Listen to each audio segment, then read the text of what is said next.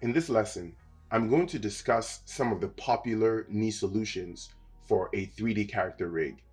When you bend your knee, the condyles of your femur slide in these grooves that are on your tibia. On screen, I'm simulating this rotation on a ZBrush skeleton. This skeleton is provided by Ryan Kingsley. It can be found in the ZBrush content folder. When you bend your knee, what eventually ends up happening is that the entire bottom side of the condyles of your femur are exposed.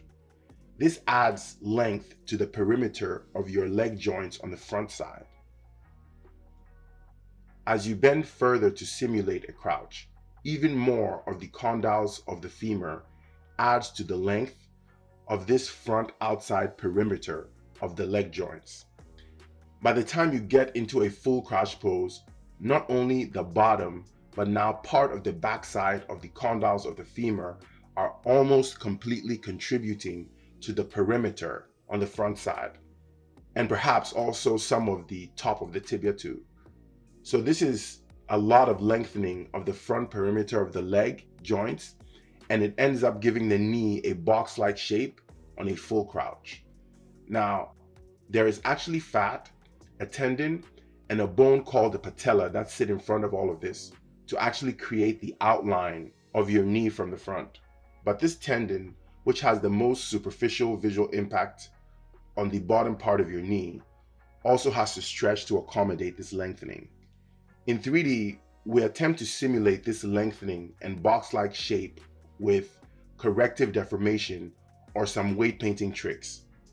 Because by default, the typical two-joint system that we use in 3D produces a sharp angle at the knee on a knee bend, which is far off from the box-like shape needed. I'm going to go through 4 example solutions for the knee so we can review what the best solution will be. First, we have a regular 2-chain leg system that counts on a second child joint to represent the knee. For this first solution, vertex points on the upper part of the leg that represent the thigh follow the first joint.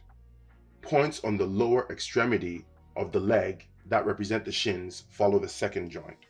And points in between that represent the knee have weighting that is distributed to give each joint about 50% influence on the central points. This is more often than not what you will find on any 3D character rig. Skinning by itself cannot make your characters have a realistic looking knee bend. Its weakness lies in the fact that there is just too much rotation of the geometry at the knee favoring either the first or second joint. So this approach relies heavily on corrective deformations to simulate a correct deformation of the knee when the leg bends. At this stage, another thing I want you to take note of is how much penetration is happening between the calves and the hamstrings of the leg as the leg simulates a full crouch. Almost half of the lower leg and upper leg are penetrating each other. A lot of work will have to be done with corrective deformation to minimize this penetration. With real human anatomy, the femur compensates for the bulge of the calves with an arc shape in its profile. This allows more room for your calves to fit on a full crouch.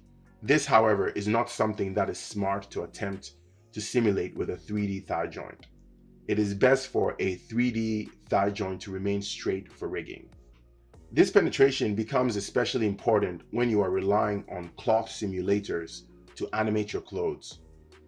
If you do not take heed to this penetration and resolve it, the thigh and the shin part of your simulated fabric will flip out when it has to penetrate itself to accommodate this penetrated pose of the upper and lower leg.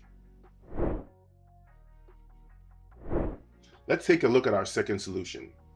This is another 2-chain solution that differs from the first in that the second joint is closer to the back of the character's leg. With this solution, penetration of the calves and thighs happens slightly later as you pose the skeleton to simulate a full crouch pose. And even though we eventually get penetration of the calves and the hamstrings, it is a lot less than the penetration received with the previous 2-chain solution, where the knee joint is right in the center of the geometry. With this solution, however, The collapsing of the volume of the knee is even worse. So also in this case, we have to rely heavily on corrective deformation to preserve the volume at the knee, and also to avoid the less penetration we are receiving at the thighs and the calves. For the third solution, we have a 2-joint chain solution with an additional end joint branching out of the second joint. This new end joint sits right on top of the second joint, its parent. I have scaled up the size of this third joint to help distinguish it from the second joint that it is a child of. Even though it is directly superimposed over the second joint, it has an important function that separates it from the second joint. When the second joint rotates backward to simulate flexion of the lower leg or a knee bend, this third joint counters the rotation of the second joint, so it rotates in the opposite direction. This is accomplished with the use of an expression showcased on the screen. The expression is basically saying that for every unit of rotation the second joint makes, the third one should rotate half as much in the opposite direction. I've turned on the local rotation axis of both joints to show you how the third joint is reacting to this expression. The objective here is to skin the vertex points on the mesh that represent the knee to this counter-rotating joint. This minimizes how much rotation is happening to the vertex points that represent the knee on a full bend of the knee.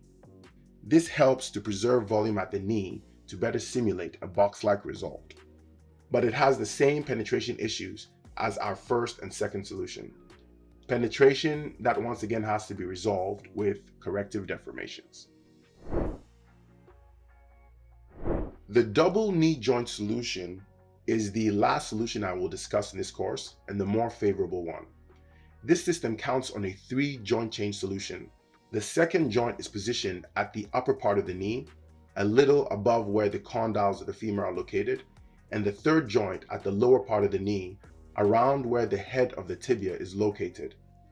Vertex points are distributed as expected, with each joint impacting the geometry closest to it. When the leg bends, the third joint should be doing most, if not all, of the bending. This solution perfectly preserves the volume of the knee, leaving it completely unaffected by the bending of the knee. The end result best represents what is happening anatomically. And as far as penetration is concerned, there is close to none, even without a corrective deformation solution. Once a corrective deformation is applied, we have a perfect solution that will play very well with cloth simulators. So this is the solution I will be settling on for this character's knee in this course.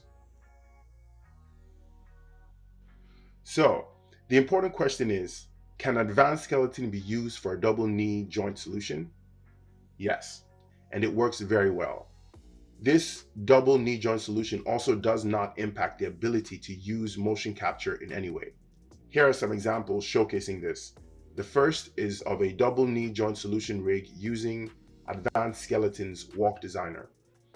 And the second is an example of it using regular motion capture from the Advanced Skeleton motion capture library. So some of you are probably wondering, if a double knee joint solution works so well for the knee, why not use it for the elbow? This is not necessary because the range of motion when bending the elbow is not as extreme as the knee.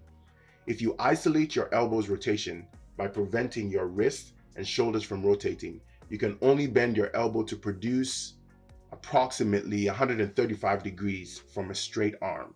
Any additional rotating to allow the wrist to touch the chest would require rotating the upper arm or the wrist.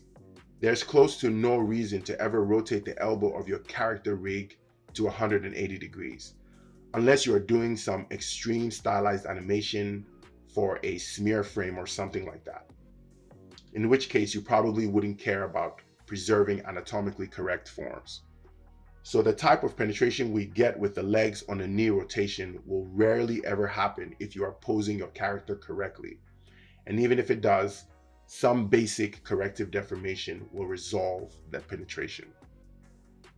Alright, so that's it for this lesson. In the next lesson, I will go over my project files and modifications I made to this model to prepare it for advanced skeleton.